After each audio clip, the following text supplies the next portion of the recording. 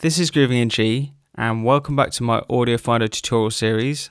I'm sorry it's been a while since I've put up a video, but I've just moved places and I'm now in London and look forward to bringing you lots of content over the coming weeks and months.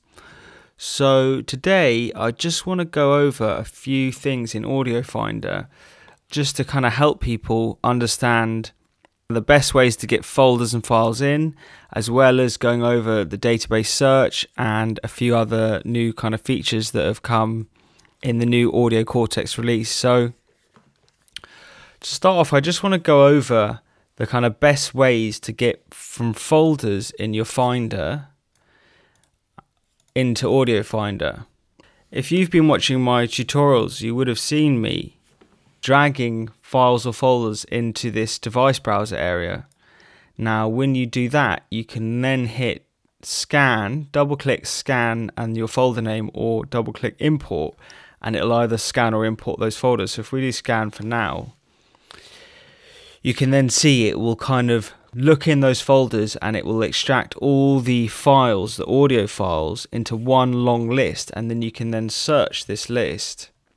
And you can take files that you like and add them to your different playlists and just go from there. The other way you can bring files and folders into Audio Finder is to use the Finder selection mode. Now in Finder selection mode, whenever you select an audio file, it'll actually launch it inside of Audio Finder, which is really cool. But what it will also do, if you look in this library area, when I click on folders, it actually makes that folder able to be imported or scanned into Audio Finder. So if I just go, say, on Grime and then scan it, I've then scanned this folder and it's got some Rex files there. You know, so we're on this thing. What's the man really saying though? I ain't on that. Some Grime vocals. So those are kind of the two best ways and the easiest ways to get straight from looking at stuff in your Finder into Audio Finder. I personally just do a lot of dragging straight into the device browser, which I just find the easiest thing to do in my head, but I think the Finder selection mode is also very quick. Now, as you can see here, I've actually just gone and imported these files, which is different from scan. The difference between them is when you import files, you actually bring them into your database in Audio Finder. So to bring files into your database, there's a number of methods. You can either import them like I've just done there, or any files that you've added tag information, that you've rated, or that you have added metadata information, they will also all have been brought into your database.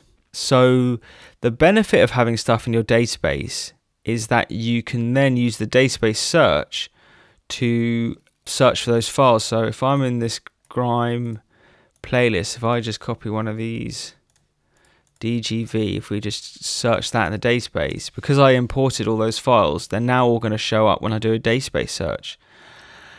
Now what is really handy about the database search as opposed to the Spotlight search, so the Spotlight search is going to search your whole hard drive the same way as if you use the Spotlight search here on your Mac, but the database search will just search stuff that's in your database. So with the Spotlight search, you don't really get any options. When you click this little Spotlight icon, you can look at your recent searches, but you don't get any other options than that. Whereas when you're in your database, if you actually click this little Spotlight icon, you can choose to search by all these different categories, and if you've added your own information in the metadata, you can also search by them. You can also search by tags up here, and if I go and say bass, then I can search all my bass tags just using the database search. So it actually saves you having to come over to this area and go to bass here.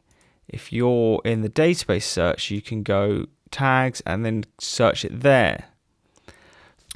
So now I've explained how the database works and the advantages of using the database as opposed to just using the Spotlight search. I actually want to talk about one of the advantages of this Finder selection mode. I ain't on that. And that is that you can actually use Finder tags and kind of connect Finder tags to Audio Finder. So if you use lots of Finder tags for organizing your folders, you can go into tags and you see I can scan these folders as I'm going and then quickly get into them in Audio Finder. And I can also, if I turn Finder selection mode back on, I can also just click through them, the audio files, and use Finder tags as a way of organizing all my files and folders, and use Audio Finder as a kind of more advanced way of previewing the files. So you've got lots of options there.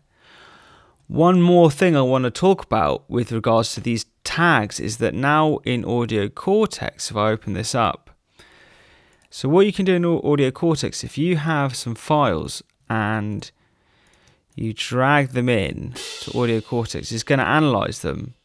And this sounds like column is showing you how Audio Cortex's AI algorithm thinks these files should be categorized.